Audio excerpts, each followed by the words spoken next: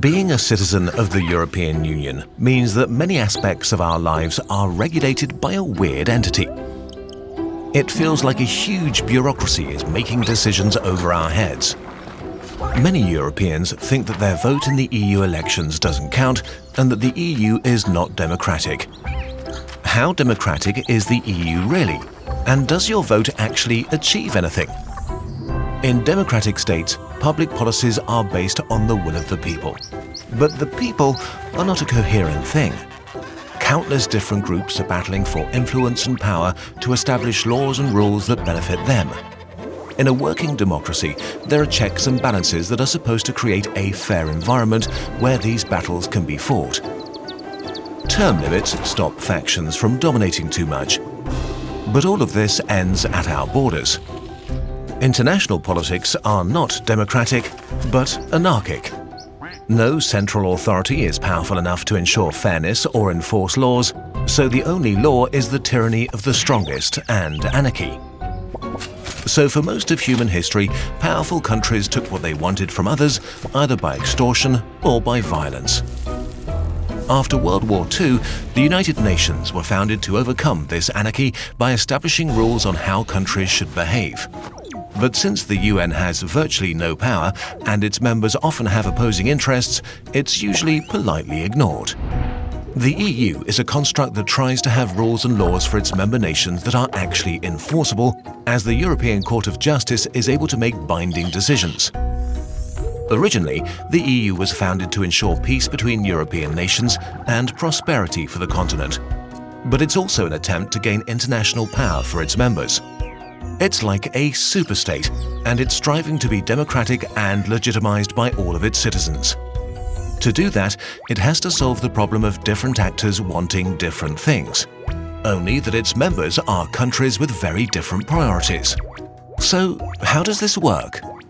Since the EU is ridiculously complex, and politicians are even worse than scientists at naming things, we'll simplify massively and omit a lot of details. You can find further reading and explanations in our sources document. Okay. If you want to create a democratic union of independent nations, you have two options. 1. Let everybody vote for national politicians who then make decisions for the union together. Or 2. Let every citizen vote directly for an independent institution that's able to make binding decisions. Both approaches have their upsides and downsides, and the EU ended up with a mix of both of them. Next to the European Court of Justice, there are four main institutions that we'll talk about today. The European Council, which is made up of the heads of government or states of the member countries. The Council of the EU, with ministers from the member countries. The third one is the European Commission, which is the de facto government of the EU, having one commissioner for each member state. And lastly, the European Parliament. The Parliament is the only part of the EU that is directly elected by you, dear citizen, in the European elections.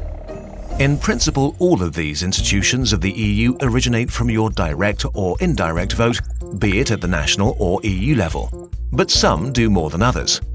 For example, you vote for your national representative and therefore contribute to form a national government whose head of state has a seat in the European Council. These leaders choose the President of the EU Commission and its fellow commissioners, who eventually are confirmed by the EU Parliament. So this is a sort of indirect democracy. You didn't vote for the Commission, but you voted for the people who appointed them and for those who confirmed and policed them.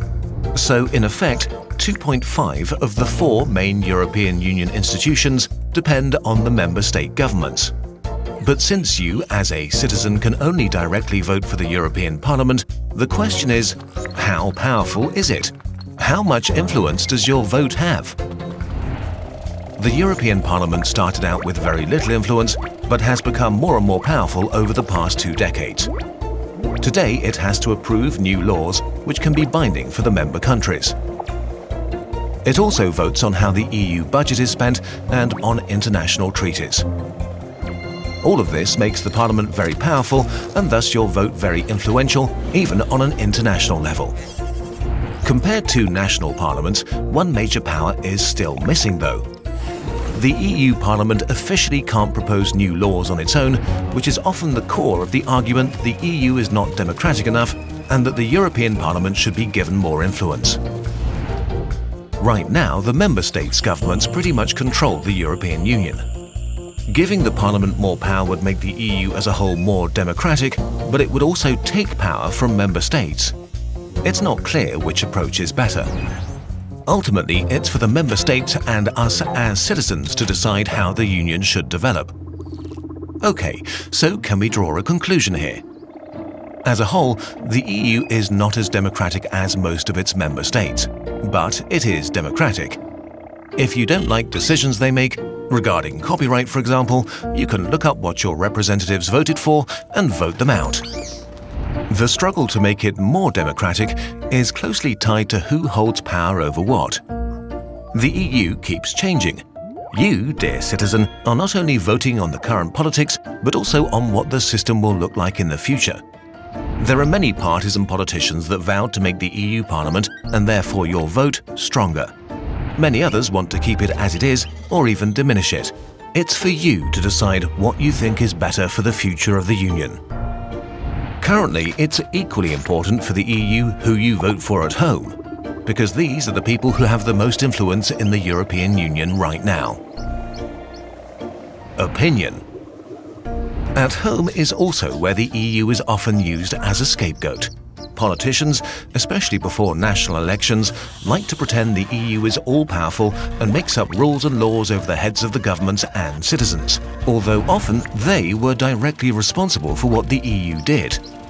Democracy is annoying and complicated and often very boring. In the European Union, even more so than in the member states.